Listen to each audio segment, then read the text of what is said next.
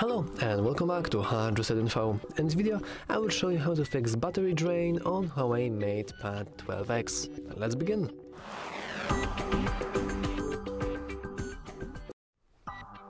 So the very first thing you want to do is to simply go into the settings, and then you want to enter your battery settings, and here you have this beautiful power saving mode. You will notice that with power saving mode being enabled, we have 19 hours and 30 minutes remaining with 89% of battery. However, if we disable this, you will notice that now we only have 69 nice, which is something very wrong with this, because there is a difference in almost 20 hours. So what exactly is going to happen here? Well, you can click that power button to learn more. And now we see that the power saving mode extends and disables most of the power hungry features like auto syncing, haptic feedback, system sounds, visual effects, screen timeout, background activity, and finally the system performance. Now this is actually very vague. Usually, for example, the reduced system performance means that your CPU is capped at, for example, 70%. And usually for typical users this is really nothing, and it is only a problem after you try to play some very big and hefty games. Otherwise the reducing system performance shouldn't really cost you anything.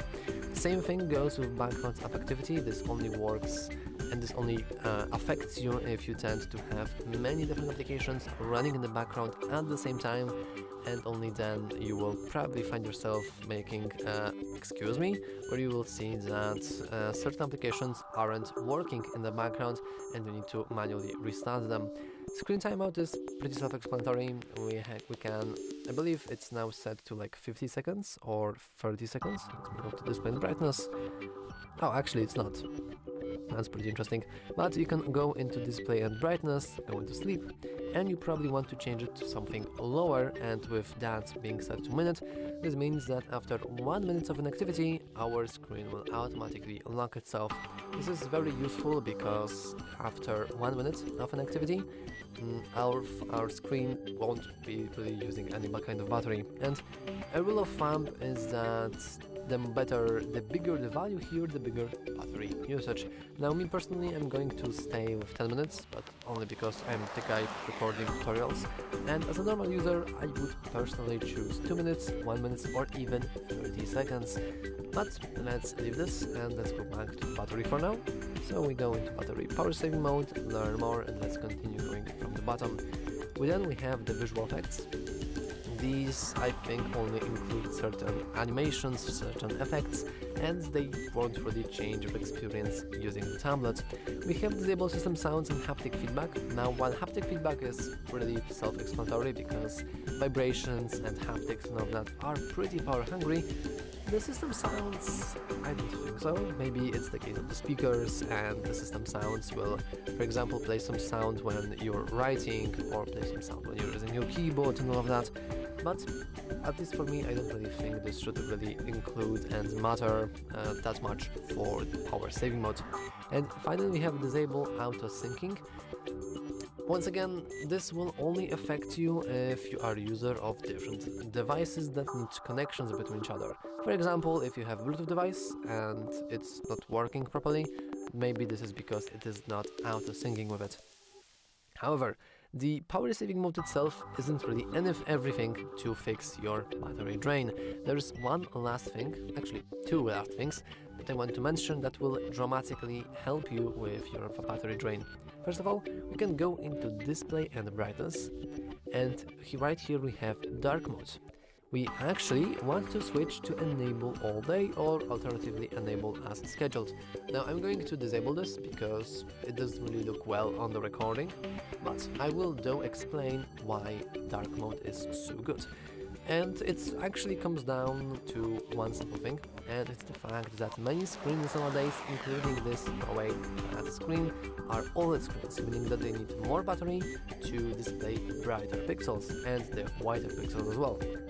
So, if majority of our pixels are darker, then this means that we have barely no battery usage. And it's pretty important to note that on tablets like these, the display and the screen are the systems that are the most power hungry. So by enabling dark mode and changing that ratio to have the majority of your pixels being darker, you just save a ton of battery. And I'm quite surprised that they don't automatically enable the power saving mode here. Maybe it doesn't really work, maybe it's optimized, I don't know, who knows. But from my experience, I know that enabling dark mode does help you save a ton of battery. And the second important system that is very power hungry is your CPU. And the question what exactly uses CPU is actually surprisingly simple. They're just your applications. It's every single system that is running in the background of your device. It's every single application that is trying to run in the background of the device. And I could go on and on, but basically it all boils down to something working in the background and wasting your resources. And you can actually see exactly which applications do that the most by going into the battery and then scrolling all the way down. Here we have the screen on time today, we have charging, and we have battery usage per app, and it's actually in our current time frame, being the 7 p.m. and 8 p.m, which is quite interesting because we actually have no applications other than keyboard charging that used our battery, and this is because we haven't really been using, at least I didn't. However, as a normal user, you will probably see many different things here. For example, now I can see global battery usage, and of course the keyboard charging is the most used. Also we have the Huawei Home, the settings, the notepad and all of that. But as a normal user, you will probably see things like YouTube here, or Netflix, or any kind of social media app or streaming application, because they tend to use a lot of your resources. And also games. Games are incredibly power hungry, and if you keep playing them and you have them running in the background, yeah, your CPU is going to get used, and therefore your battery is going to get used as well. But is there anything we can do? Actually, we can. Let's go into our applications, which could be find apps and services. Actually, it's right below, upwards to the battery. We can go into our apps right here, and now we have a list of every single application on our device. Now, because we have the Huawei application, we have the Huawei whole tablet, we can see that there are many different, I don't want to say garbage, but there are basically bloater applications that are just bloating your device, and they are pretty useless. So let's say that this stupid looking game called the Baby Panda World is our social media application. Now, we want to go into power usage details. And here we can see exactly how many power it has used. Now this specific application actually used almost nothing, and this is because I wasn't really using it, but you will see that if we would, then the battery would increase, and therefore we probably would want to remove some permissions.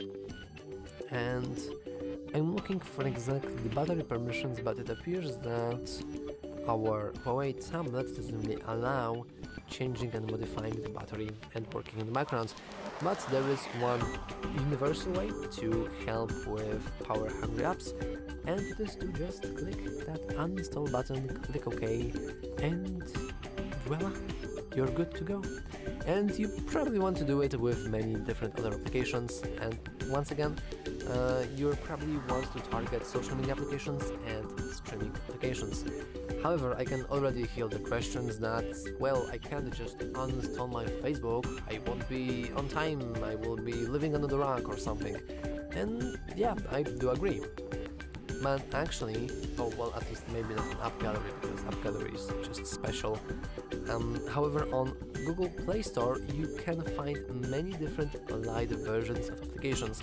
I'm not sure if I can search for it right here, but if we try to search for Facebook, at least on the Play Store, it should show. Yep, it is indeed here. We have the Facebook, which is 66.4 megabytes, which is quite a lot actually. And then we have Facebook Lite, which is only 2.8 megabytes. And there are many different applications that have Lite versions to them. And I think there are also browsers who do the same thing, like we have the Opera and we also have Opera Mini. And once again, if you think that your Facebook, for example, is stealing all your battery, you can just uninstall it and install Facebook Lite in its place, and it will be working as fine as before. You won't be living on the rug, and you will still save a ton of battery. And actually that's all for this video. If you have some more tips and tricks about fixing the battery drain for the HUAWEI MatePad 12X, you can always share them down in the comments below. But anyway, that's all for this video. If you found it useful, make sure to leave a like, subscribe, and as always, thanks for watching. See you next time.